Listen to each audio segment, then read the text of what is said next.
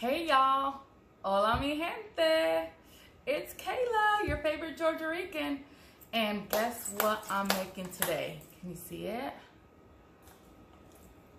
Banana pudding, okay? There's so many ways to make banana pudding. You have a really southern traditional way of like baking it and making the meringue on top and it's warm. Then people like to eat it warm or people like to eat it cold. I don't like any of that. I am making your southern fake out, if you will, banana pudding. I make a cold banana pudding. I don't put it in the oven or anything like that, but I love it. And I'm gonna make it for my father-in-law. You know, he's had a rough couple weeks, as my husband too.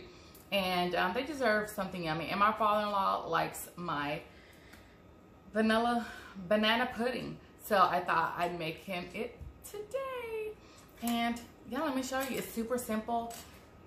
Your kids can do this, okay? It's not about who makes the fanciest or most ingredient recipe. It's what can you put on the table that your family will enjoy and that's not too complicated and you can gather around the table and make memories. And this is one of those desserts that never fails, people love, and your kids can help out. Let's get started. This is what you'll need for the simple, easy banana pudding. We got our bananas that are ripe. We have some vanilla wafers.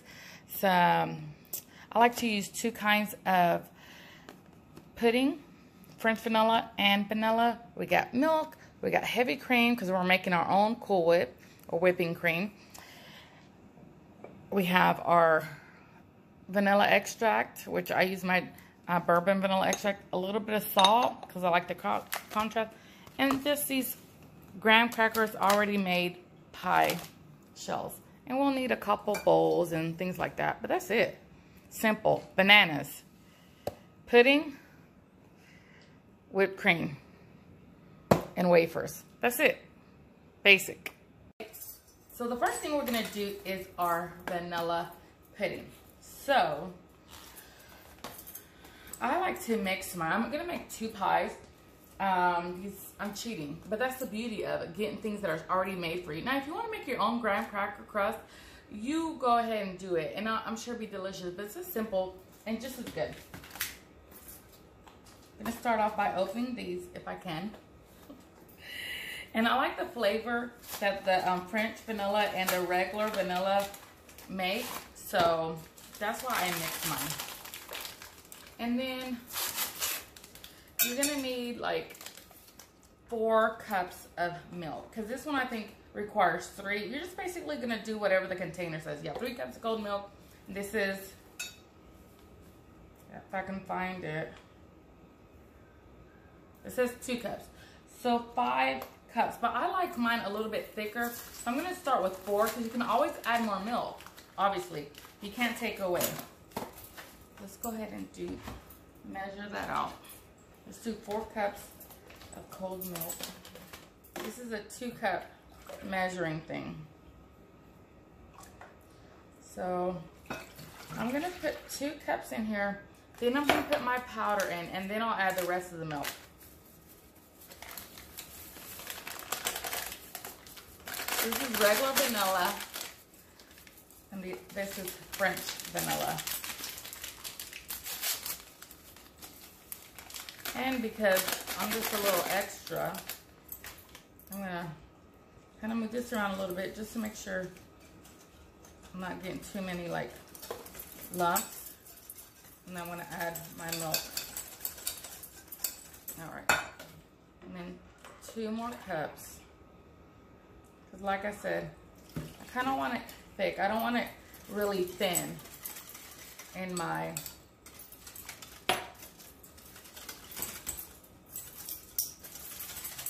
pot, is what I'm trying to say. All right, then I'm gonna add a little bit of my bourbon vanilla extract, just to be a little extra. And the reason why I'm shaking it is because, you know, we have the little, it settles and all the little black pods go to the bottom. Just a little, just to get that speckling going to make it super extra special. All right, y'all. You can always use just regular extract. All right, let's get to the next part. I'm gonna put this in the fridge. And if you're worried about like, do it like the container says, you know, the packaging says, the 5 cups. I'm good with my 4, and like I said, I can always add a little bit and mix it up and loosen it up if I need to. But I want that intense vanilla flavor. Okay, so the next thing that we're gonna do is the whipped cream. And I forgot to tell you that we'll need some powdered sugar. Some people use granulated sugar, but like I've told you guys before, anytime I'm dealing with sugar and it's gonna be cold, confectioner sugar just melts better into a cold mixture than granulated sugar.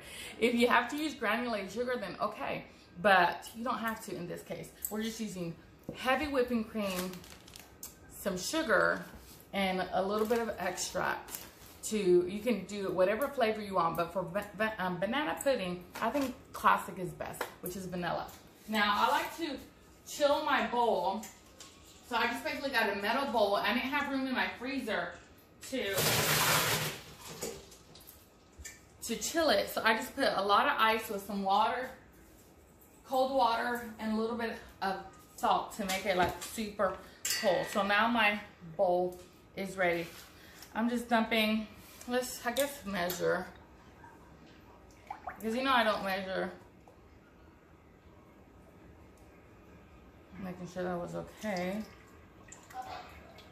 Oh, that was like a cup and a half. Let me do another half cup. Whatever the rest is. So this is like 2 cups and a half. And taste it. Okay.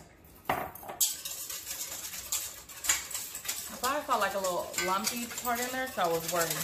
Alright, then I'm going to do, let's just do a few tablespoons of the sugar. 1. And you can always add to it to whatever sweetness you want. You can do it without it, but it's just not going to have like much of a flavor. And then our bourbon vanilla extract. Just to give it a little bit of a vanilla taste. And then if you're worried about the alcohol content because you're not cooking it, you can always use a regular, but all of them have alcohol. That's what I don't think people understand. They all have some kind of, now we're just gonna whisk until it becomes heavy whipping cream.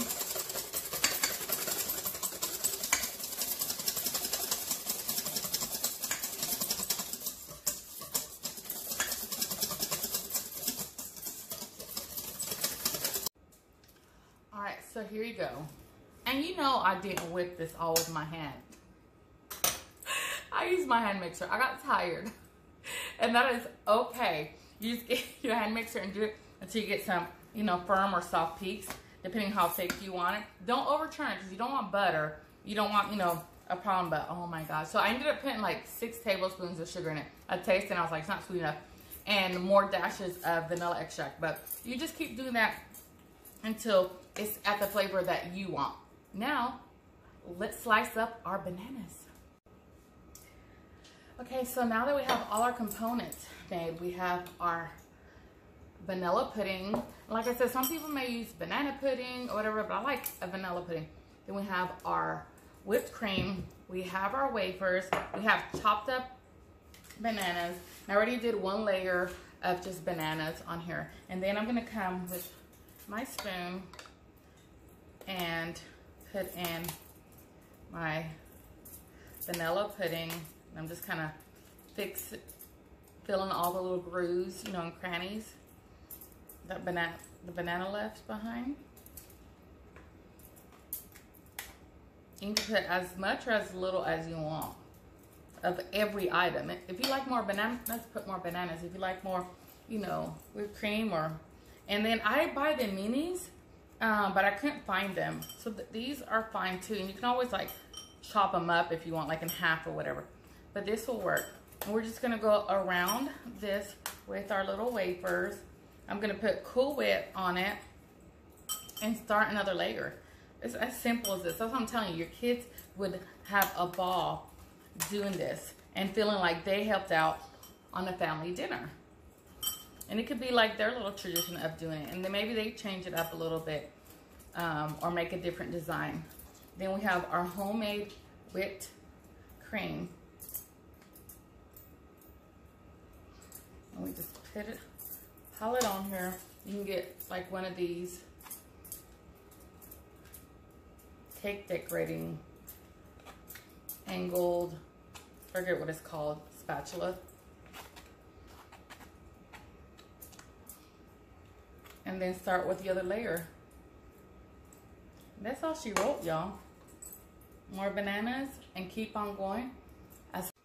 Look at this. Isn't it just looking super yummy and delicious? And super easy and total fake out. Like homemade. I mean, it's homemade, but not like everything from scratch. You make your Cool Whip whipping cream from scratch and everything else is gonna taste delicious. And you add a little bit to your other store-bought ingredients and y'all, you got a winner.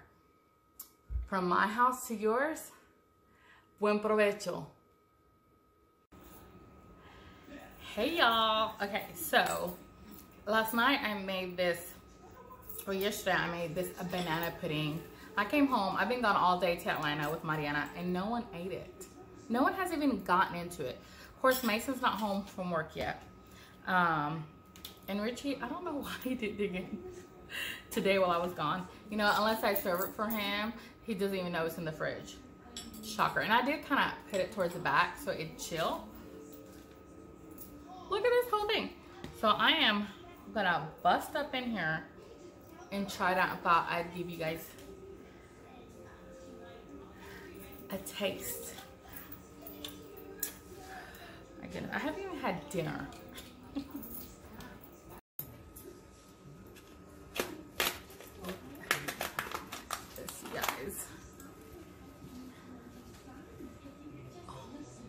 You can see the layers.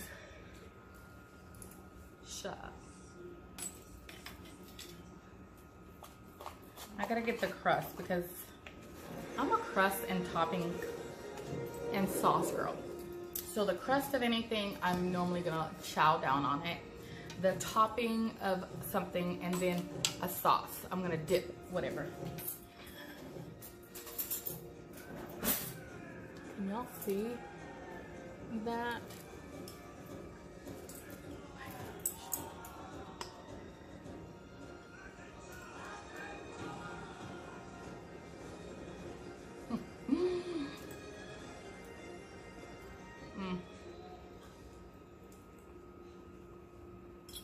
So good. So good. Kind of cold. So like, my teeth are sensitive to the cold sometimes, so I gotta blow it, like warm it up. Oh my god. God.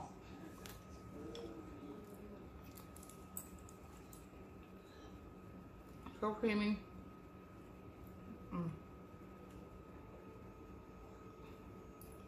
I'm trying to warm my teeth.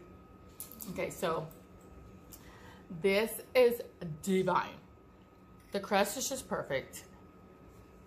But y'all, that feeling with that homemade whipped cream, those bananas are perfect. They're just soft.